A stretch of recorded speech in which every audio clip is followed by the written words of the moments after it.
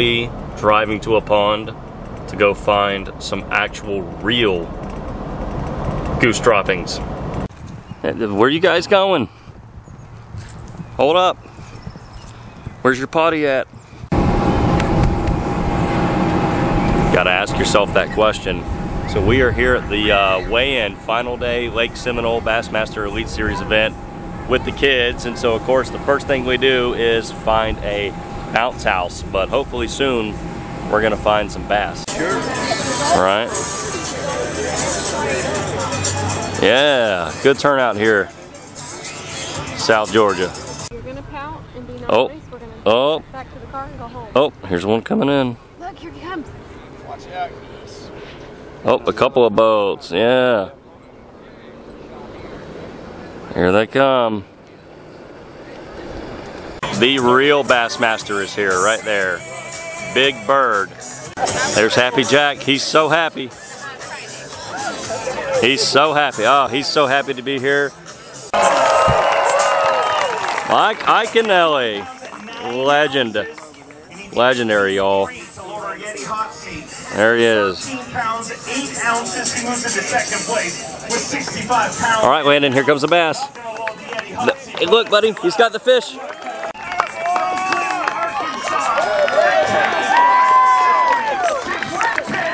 So this guy is probably about to win this tournament on a pink drop shot robo worm. 9 pounds, 12 ounces. Oh, he's got 9 pounds, 12 ounces. He's got 9 pounds. 18 pounds, yeah. Yeah. I figured it'd take 80 pounds for this tournament.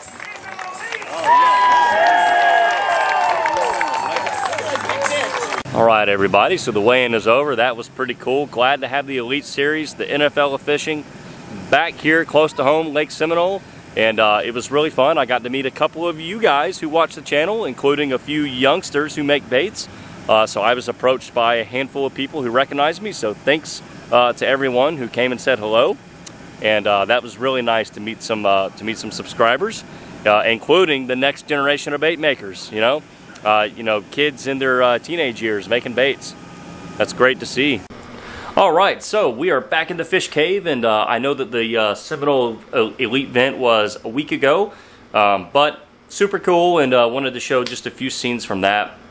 It was really cool to see the highest level of the sport, and it was really, really awesome to get to meet some fellow bait makers and subscribers to the channel. So yeah, I was pleasantly surprised when some people started walking up. So thanks to everyone. And now we have a new color. So I randomly got a mysterious package in the mail the other day. Had no idea that it was coming. It's a new color, and let's just say it's got an interesting name. Yes, this is real. You're reading that correctly. Goose turd. I almost can't even say it. What's funny is earlier today I took my kids to a playground, and it's got a little pond on it. There were geese everywhere, so maybe later on we can take our goose turd baits and go down to the pond and compare them with the real thing. And of course, it wouldn't be a World's Worst Fishing video without showing you some recent work. Here we have the AI 5-inch mold in a hand-poured rainbow trout pattern. Lovely, lovely there. So the pink is Dead on Plastic's red rum. So yeah, we have quite a few of these. A whole set of 14 lined up there. One of my favorite patterns to pour. Sort of a green pumpkin there in the head with some flake. Then the red rum is skin poured down the side of the mold. And then we fill in the bodies. Yeah, how about that? Beautiful pile of rainbow trout. Of course, poured in the AI 5-inch mold with Dead on Plastic Black Bucket Swim Bait Blend, which is what we're going to be using today for that right there. Alright, so when showing off a new color, I want a variety of molds to, oh, there goes that laundry. I guess to kind of show the overall color profile, so we're going to kind of see what all we've got. And then, you know, the open pour side of things over here. So yeah, we're gonna pick out a few things. Okay, so we've got a variety of molds on the Fishing All Out Bait Maker's hot plate heating up. So we've got an open pore worm from Bob's Tackle Shack over here. Ooh, that's hot. We've got the AI ribbon tails and the 7.5 inch, 4.5 inch bot worm. Then the Ginger Ninja over there on the far left. And then we've got a couple of injection molds here. We've got the lizard and the rip wrap. So quite a variety of stuff. And we're gonna go ahead and cook up the plastic. That's Black Bucket Swim Bait Blend. And try out this color. Okay, doke. What's gonna happen when we unleash the geese? Okay, here it is. Never used it. Okay, got some on the finger. It's never good to have goose turds on your finger. That looks red. Okay, so what even is this? Let's just go with 20 drops.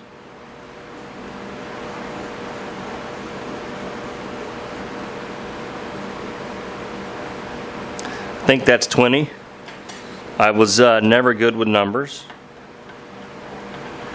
Okay, yeah, so like almost a... You know what? This is a great green pumpkin. Look at that. Yeah, okay, this is exactly what I was thinking it would probably be. I had seen a few pictures from when Travis first kind of posted up the color. Oh.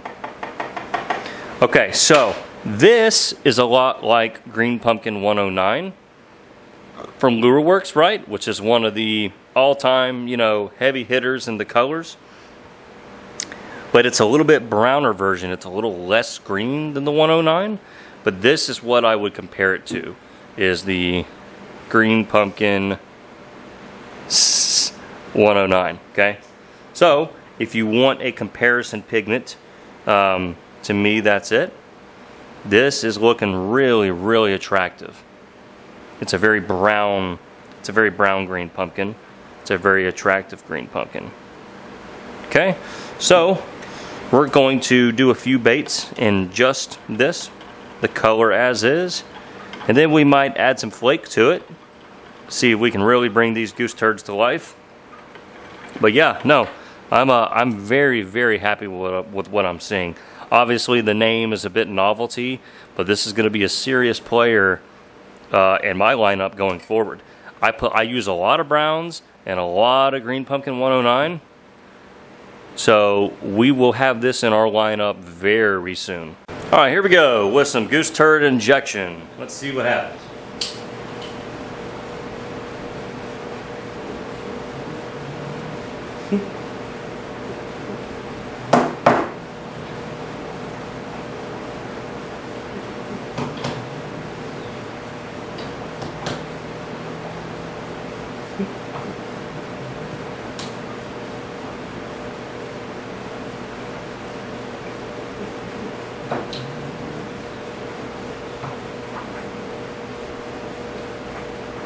Alright, now we're just going to fill a few cavities in the open pore division here, I guess we could call it.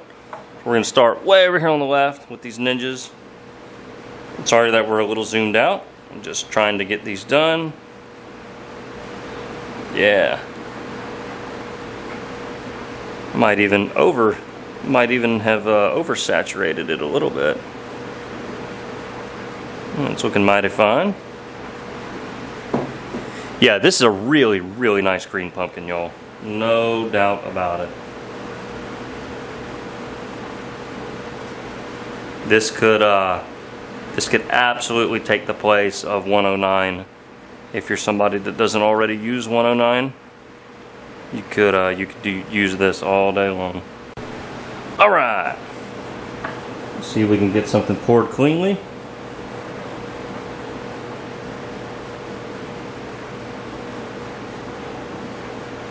I need to get one of those tabletop mounts for my camera for when I'm doing open pours. That way I'm not doing this around a tripod, because this sucks. I feel like I can never do a clean worm on camera because of that.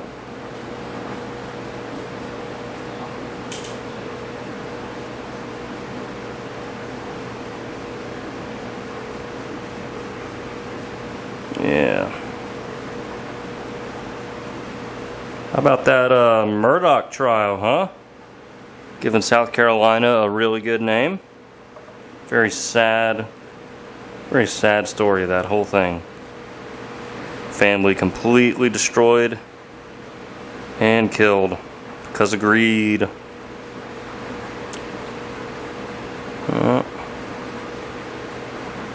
You know what they say about the love of money. Yeah, there it is. That is a really good green pumpkin. I am very, very, very happy with this. Yeah. Goose turd. Who would have thought? This is exciting for me personally because I have such a love affair with 109. To know that there's another green pumpkin out there that is every bit as good makes me happy. You know, this is already one of my absolute favorites.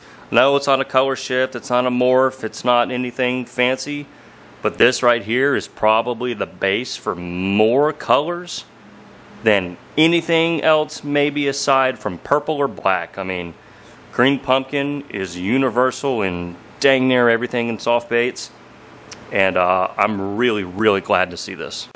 Okay, so it is tubular. Okay, so we need to make some Cincos. Usually comes in different colors like dark brown, green, and even white. Okay, it is not uncommon to find geese poop littered around. Yes, it is completely everywhere. It's very disgusting. It's 75% water. You can tell I'm a watch guy, right? I'm getting all these ads for these watches, but those are like entry-level watches. How often? Okay. Wow, look at this. Geese. Every 12 minutes. That's why there's so much. Every 12 minutes. So they take a dump 100 times a day, ruining golf courses all over the country. Yeah, wow. What a disgusting animal. Is it dangerous? They carry bacteria. Yep. Oh, excellent. E. coli. That's good. That's excellent. Yeah, so really great stuff there coming from the geese. All right, let's go ahead and open up one of these. Here's the lizard.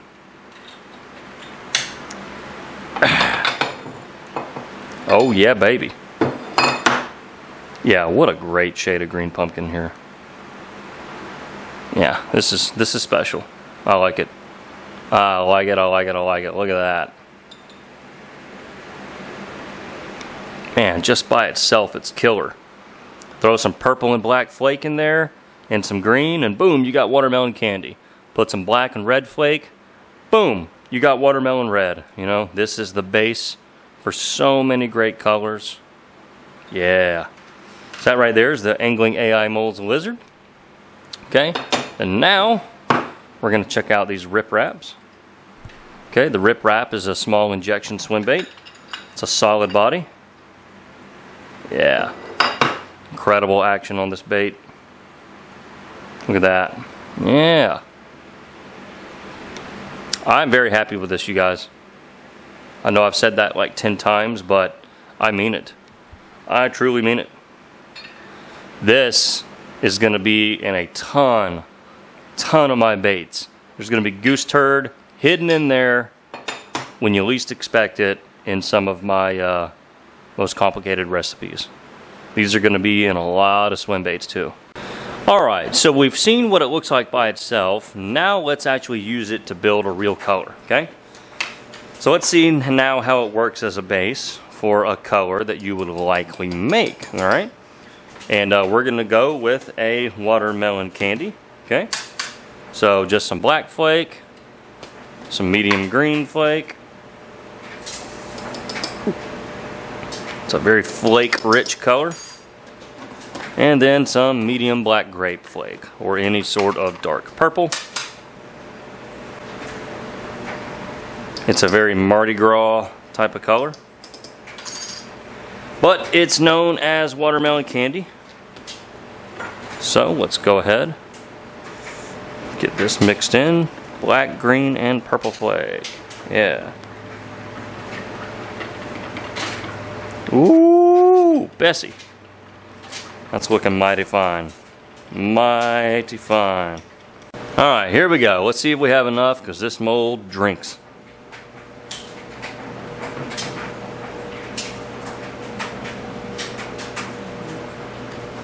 Gonna get this mold first. Oof, it's gonna be close, y'all. It's gonna be close. Oh, do we have enough? I think we do. Oh, just enough. Just enough. Alright, let's see how our Goose Turd candy lizards came out. Oh, spectacular. Look at that.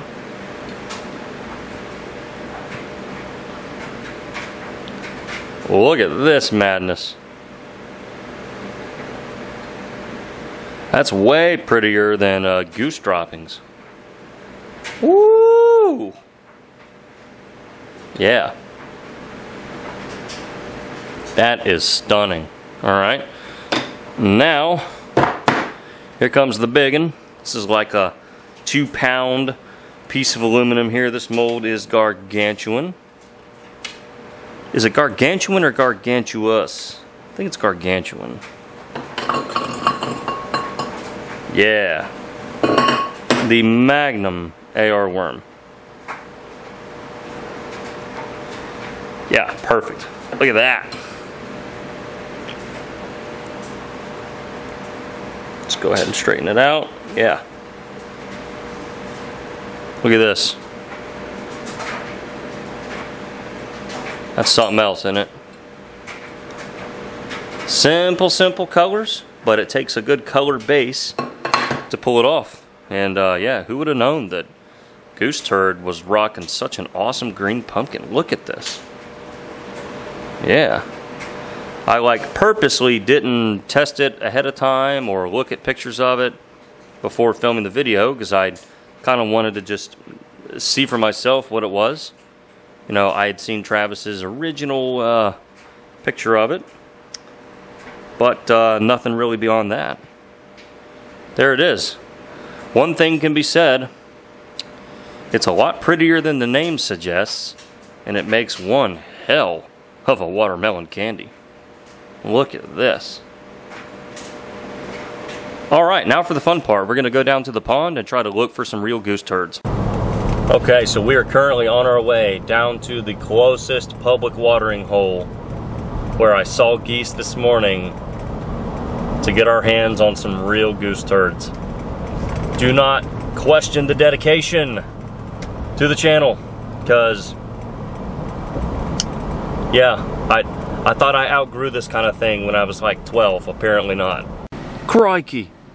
There's some right there in their natural habitat, natural environment. Yes, it's a man-made pond, but those are wild geese. Let's go see if they just took a dump. Okay, here we have the real thing.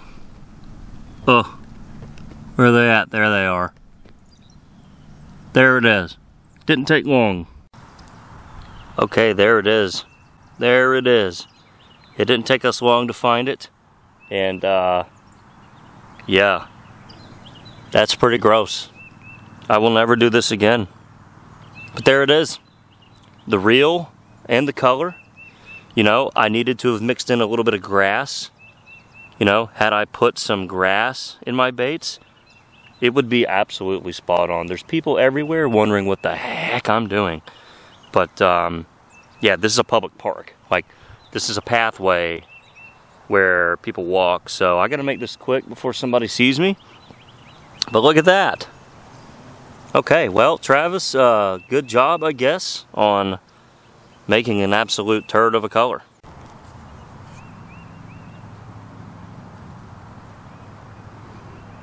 That's one thing I like about the Black Label plastic.